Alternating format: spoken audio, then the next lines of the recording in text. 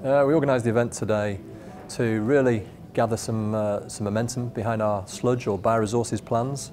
We recognise we've got a huge challenge with efficiency in this area and a huge opportunity in terms of our environmental contribution to the company. Well, what we really want from suppliers is to think innovatively, to think collaboratively, and to come up with solutions that are going to give our customers the best value for their bioresources services. So we've got a very buoyant innovation department within the business. We in this AMP period, this 5-year period, we've got a £27 million R&D budget. But on the back of that, we're stimulated to deliver an 8-to-1 benefit. So that's £250 million worth of benefit that we're trying to realise from that investment, which then passes back to our customers.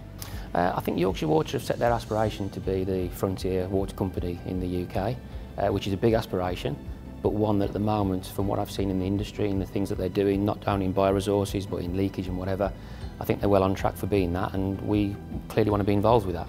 Yorkshire Water really has to start thinking differently and working differently with the market. So Tier 1 contractors deliver a product, and that's really important, and they deliver a certain output, but we recognise that through being innovative and working with SMEs and innovative organisations, we're going to get a different result. That may mean that we're pairing up Tier 1s and SMEs, and that's what this event's all been about making connections and putting organisations together.